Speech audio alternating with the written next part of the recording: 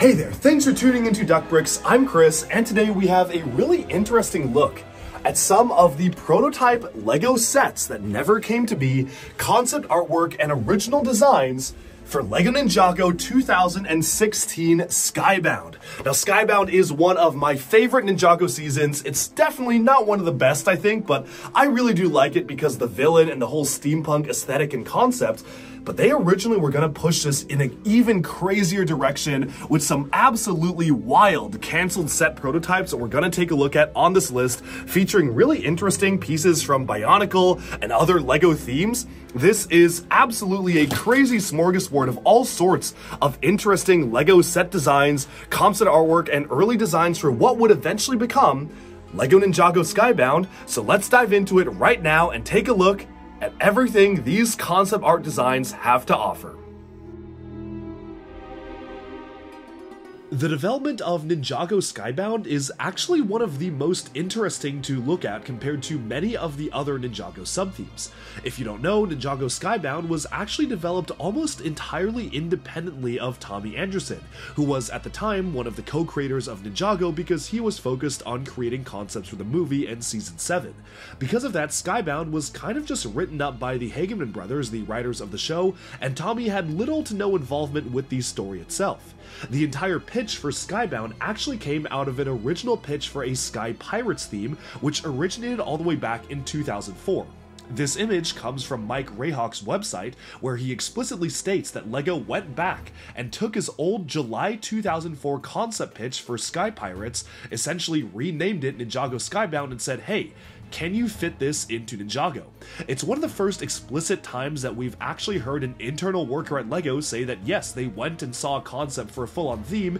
and were like, you know what, why don't we actually make this a Ninjago sub-theme instead? Which is certainly quite fascinating that LEGO continues to do that, and is even willing to go as far back as 2004 and even before that to decide on different sub-themes to come up with. Who knows what all sorts of cancelled concepts and theme ideas lie around LEGO HQ from years ago, just waiting for somebody to come by it and say, you know what, I feel like that could fit in Ninjago, and then it is. So this is the original Sky Pirates concept from 2004, so this is very, very early development on what would eventually become Ninjago Skybound. You can see the general gist of it with pirates flying through the skies, planes, blimps, and zeppelins, and of course that would later translate onto the final version that we would get for the sets themselves. We'll be taking a look at some cancelled sets, as well as prototype images and concept artwork in this video, but I want to briefly talk about some of the packaging concepts as well. Mike Rayhawk was actually able to post some early packaging designs for what would eventually become the box art for Ninjago Skybound, featuring a couple different versions of Jay, either with or without the eye patch, and with different designs for lightning streaking off them, which is really interesting just how much effort goes into making the designs. They also considered doing a completely different look and feel for the Jin Blade, or the Sword of Souls here, which I personally really wish they did. As you can see, they were actually using recolors of the axe pieces to show the elemental energy coursing through the axes themselves. I think that would have been super cool to get it, because you would have gotten the gold ones for Wu, trans blue for Nia, trans green for Lloyd, and so on and so forth, and actually I believe almost all of these colors, if not all of them, actually do exist as LEGO pieces, so you could do it if you wanted to, but they eventually decided just to keep it all the same at gunmetal gray for the axes and just change the color of the blade,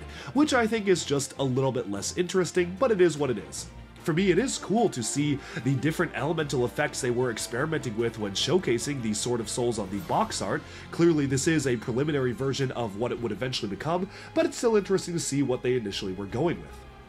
Moving onwards from that though, a lot of the other bits of information in this video come from either the San Diego Comic-Con 2016 presentation on Skybound, which thankfully at least at one point was uploaded to YouTube and I currently have saved on my computer for future reference, as well as a ton of sketches posted by both Tommy and Andreessen, as well as the Ninjago team themselves when they released a ton of concept artwork and prototype model images to celebrate Ninjago's 10-year anniversary. Some of the images in this video come from my friends over at Masters of Brickjitzu. Would definitely recommend you check them out because they actually do get access to some early stuff like this from time to time, which is very cool to showcase. So starting off with just the very early concept sketches, the entire theme of the season, at least in the part that Tommy was personally involved in, was a djinn stealing the souls of the ninja. Obviously you can see that the concept threads were there from the very beginning in this early concept artwork of at least what he was called at the time, Azad, who later became Natakan, changed very last minute because Azad is actually the name of a real-life dictator, so they had to change the name super last minute. You can actually still see the old name referenced in some actual descriptions of the show, so they had to re-record a lot of dialogue for that, but that is quite funny as they actually had to change that. But here are some of the early concept sketches done where he's holding that picture of Delara, has a very early version of the Sword of Souls, and then obviously the season focusing on Jay and his relationship with Nia and where that was going. So it's really interesting seeing how they were trying to explore a very interesting dichotomy and trying to make the characters a little bit deeper. You see Jay surrounded by piles of money, but he doesn't have what he actually wants, which is his relationship, which is quite an interesting topic for Ninjago to delve into, and they kind of addressed that in the show, but it honestly wasn't super in-depth, and I definitely feel like there are some issues in the way that the characters were characterized in Skybound, but it was the general intent of the season to focus on that relationship and how that was going to work, and one of the early ideas of Skybound had just the ninjas' souls being trapped in the sword, leaving their bodies basically without a soul as just corpses or just soulless bodies. I get why they didn't do that, but it would have been really crazy to see the ninjas' bodies just completely lifeless, and they would have to keep care of each of the ninjas' bodies as they had to return their souls. Pretty metal concept, but I understand why they made it easier and just logistically made their entire bodies be sucked into the sword as well. Lastly, moving on from that, there's one other illustration of what would become Cole's dragon, which never appeared in the show, really. I mean, it was supposed to be Cole's elemental dragon, which is the dragon they can summon, but honestly, doesn't really look a lot like it. I find it very interesting, though, that this image features the ninja in more of a humanoid form. You can see it doesn't look like a minifigure. The ninja kind of has standard human proportions and legs, but I guess they were just trying to get across a sense of scale for what would become the smallest set of the wave in Cole's elemental dragon. But speaking of dragons, I think it's time to actually delve into some of the concept designs for the actual main dragon that we got for the wave itself, which is Jay's elemental dragon. Now this is really unfortunate to me because when prototype images and concept art and even the preliminary images first leaked back in 2016 or 2015, I remember being really excited by the excellent parts usage on the nose of the dragon. Utilizing the LEGO Hero Factory Beast jumper piece to form the nostrils is a really smart piece usage, and would have been the only time that piece would have appeared outside of Hero Factory. Unfortunately, for whatever reason, they scrapped it for the final set, leaving it with just two brick-built stud nostrils, which honestly I feel like are a little bit disappointing compared to the very clever build and sculpt they had for the original version of the set. If I had to guess, they probably decided to scrap it because that connection of placing the Hero Factory jumper on a stud was deemed to be not strong enough to actually support a connection, but it still would have been really cool to see that. Obviously, as you can see, the white integrated into the dragon as part of the color scheme was already part of the original design, which is quite interesting to see that being factored in. But overall, I definitely do actually prefer the concept model compared to the one we got, because I do feel the one we got is one of the weaker Ninjago dragons. It just isn't quite right in the sculpting of the head. Still very cool to get a recolor of the Metal beard from the LEGO movie, though, in dark blue as the bottom jaw. That is another really good parts usage. Speaking of dragons, though, we may as well take a look at the second wave of Skybound, which also featured a Lloyd dragon. This one was kind of meant to coincide with both Day of the Departed and Skybound itself, and conversely to the other design, I actually greatly prefer the final design we got in the set as opposed to this. The final set version integrates big fig arms as part of the muscles on the side of the dragon, which I think is very clever, and you can see a couple of different iterations of the dragon here, but obviously I think this one feels the most rudimentary and unrefined compared to a lot of the other prototype models on this list, and personally I'm very glad they chose to make Lloyd's dragon just a lot more interesting for the final set and give it a more vibrant and interesting design for the way they did the foil on the wings to be sparkly. The way they designed the head just feels a lot more streamlined and sleek. And of course, the body is greatly improved. So this is an example of a prototype model that I definitely feel was greatly improved for the final product. Moving on from that, though, there are a couple of other really interesting designs here that I want to take a look at because All of these designs are for concept vehicles for the Sky Pirates, and out of pretty much all the designs you're about to see, besides the early designs of Misfortune's Keep, only really one of them sort of was adapted into an official set, with the other ones not even being used at all. This one is the closest to what was used in an official set, of course that being the Raid Zeppelin, which did use these hot air balloon elements in a blimp-like form. This, however, is a completely different and more radical design, which envisions a dual blimp style of build, utilizing the hot air balloon pieces front and back. And one of my favorite details here is that they actually were able to factor in the Bionicle G2 Pohatu Stormerang pieces, which look really good as wings. I really wish they did use those because it was coming out at the same time as Bionicle, so they totally could have repurposed those pieces and they would have fit in very well, but unfortunately they didn't decide to do that for whatever reason, and it looks like this entire set was actually scaled down a little bit. The final set that we got was a lot smaller, didn't really have a lot of those orange propeller details that would have been very striking, and while I do love the final set, and do feel like it is one of the most interesting Ninjago villain builds, this one is a little bit cooler to me. That being said, it's got nothing on the next two concepts, which are two types of builds I really wish we eventually got because they are just so cool. This build right here utilizes three versions of the Bionicle Zammersphere launcher in a very similar setup to a classic Bionicle Titan set Mazika. The part actually last appeared in the 2014 LEGO Ultra Agents Toxikita attack, so they totally could have used it in 2016 because, as we know, molds are destroyed after 5 years of not being used, so technically they could have used it if they wanted to up to 2019, but unfortunately maybe they just decided it wasn't on the table because it is a very Bionicle focused function and maybe didn't quite fit the aesthetic of the Sky Pirates they were going for. That being said, it is a very cool function to have this entire set be built around that actual firing motion, and I think it would have been really cool to introduce new audiences, especially Ninjago fans and folks really into the theme, to a very interesting Bionicle play feature. So maybe I'm a little bit biased, but I personally would have loved to see this as a set. The minifigure is also quite interesting, seeing how they were just kind of kit bashing different elements from Star Wars and of course some actual LEGO firefighting tubes just to make steampunk Sky Pirates, and this one really does push it more in the steampunk direction. It's just something that for whatever reason LEGO decided not to make, which is too bad. The other build here is maybe a little more understandable as to why they didn't produce it. Personally, I think it's very cool. A lot of people have drawn references online to this looking like something else, and I guess I can kind of see it, and it maybe kind of looks a little bit funny. You have the two round spherical objects around a very long and narrow front part, so maybe LEGO was like, well, maybe we shouldn't have a vehicle shaped like that. But honestly, I feel like unless you're really looking for it, it's not that obvious, and it is one of the most uniquely shaped vehicles I've ever seen LEGO potentially produce. You can see it actually has a handle, so you can swoosh it around on the back with anchors on the back, which looks super cool. It again is using the Stormerang pieces from Bionicle. Really wish that we actually got those used in system sets, and the parts usage here is quite interesting because you even have some LEGO Technic elements that are typically used for steering functions at the front there as guns. You have of course two copies of the blimp elements in the dark orange color being used as the twin engines on each side. You have an orange recolor of the fin for the jet engine in the center. It's just a really interesting build, and one that is infinitely more interesting than something like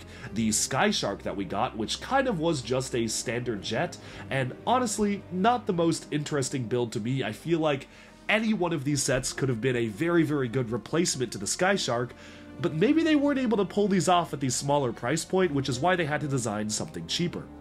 That being said, I do hope that maybe one day somebody will recreate these in studio, because that would be really awesome to see, and obviously it's using all sorts of great building techniques, basketball hoops on the back of the engines, bones everywhere, you've got the anchors, the Technic struts, the power miners, ribcage elements, just all sorts of really cool parts usages here that I think would be really fun to swoosh around as an actual model. Moving on from that though, we come to the final Sky Pirate concept model prototype we have. There's a couple others for the Ninja that we'll take a look at in a second, but this one is the first version of Misfortune's Keep. Obviously, as you can see, they were going for a much more spindly appearance for the lower mouth and actual launch platform underneath the ship itself, and personally, this is another example of one where I feel like the final set actually is a lot better. The only difference that I do really like is that they use the power miner ribcage elements as the roll cage elements on their sides as the actual top of the cockpit in silver, which we've never gotten before, and I think that was really cool. I think that's a very clever parts usage, but that being said, I still greatly prefer the final set we got, where this next image here is a lot closer to the final set. It's not quite the final one, but you can see they were kind of deciding on the overall look and feel of this, and I definitely feel like this one is a lot better done than the first concept art, and definitely moves us closer to the final design in the set.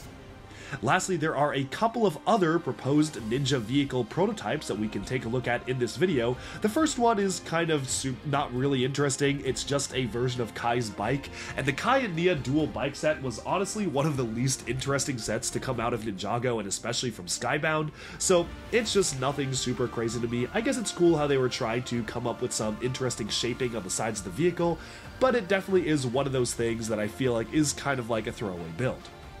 Something much more interesting, though, is this version of Jay's jet. Obviously, Jay did not get a jet in Skybound, but they were considering giving it to him. I guess they were kind of going back and forth as to whether they wanted to give him a jet or a dragon, and while I'm glad they went with the elemental dragon, because I don't know when else we would have gotten it, this is a really interesting dual helicopter style of jet that is somewhat reminiscent of what we would eventually get for him in the LEGO Ninjago movie, but just overall a very interesting vehicle depicting a entirely new concept for Ninjago we haven't really seen before, in the style of a twin-rotor helicopter that we would see in stuff like Agents.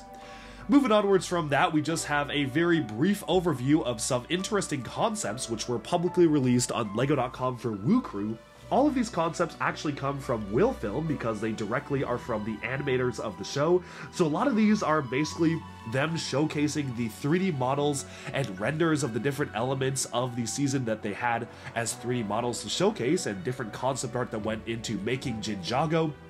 The interesting thing is that they do have a render for Natakon's father Kanjikan as a standard LEGO minifigure, although unfortunately I do think this was always supposed to be just a render because he has a beard. He's using the Sensei Wu beard in gray, which we haven't actually ever gotten, but that piece doesn't actually fit over the actual Stone Warrior four-armed elements, so unless they were doing something kind of tricky with trying to figure out how to make a new piece for it, it is unlikely we would have ever gotten him as a set, but it is still really cool to see him as a 3D modeled render, utilizing the Aura Singh hair, also recolored in light gray from LEGO Star Wars, which was, I believe, last seen in 2011 or 2012. Moving onwards, this was also when we got a full-on map of Ninjago at the time. Of course, this is now outdated because of Dragon's Rising, but it is very cool to see a full-on map of all the locations we had visited so far in Ninjago, and there is just one other image. I am not actually sure which presentation this image is from, but it showcases some sort of concept art presentation being done on Skybound, where you can see the actual 3D model for the Sword of Souls being used. It's the only image we have from the presentation, but it's quite interesting, and if anyone has more information on what this presentation was, I'd really appreciate it in the comments. With that, we have summed up our look at Ninjago Skybound's early concepts and prototypes. A lot of really interesting stuff to take a look at here, and I hope you enjoyed our look at some early development concepts behind one of my personal favorite Ninjago sub-themes. As always, let me know down in the comments, what do you think? Do you wish we got some of these sets? And I hope you enjoyed this special look. Alright, and with that, we have summed up our look at these concept artwork and prototypes from LEGO Ninjago Skybound. Let me know down in the comments, what do you think of these? Do you wish that we actually got some of these as actual LEGO sets, or are you happy with what we got? I know that I really would have loved to see that triple Bionicle Zamasphere launcher glider as a set, although I do understand the parts were probably discontinued by then, which is why they didn't do that, but still, would have been so cool to see. But of course, it's always really cool to see a look behind the curtain at what could have been. I hope you enjoyed this video, and be sure to like and subscribe for even more LEGO news, reviews, discussion, and analyses coming your way very soon. Thanks for watching, and I'll see you next time.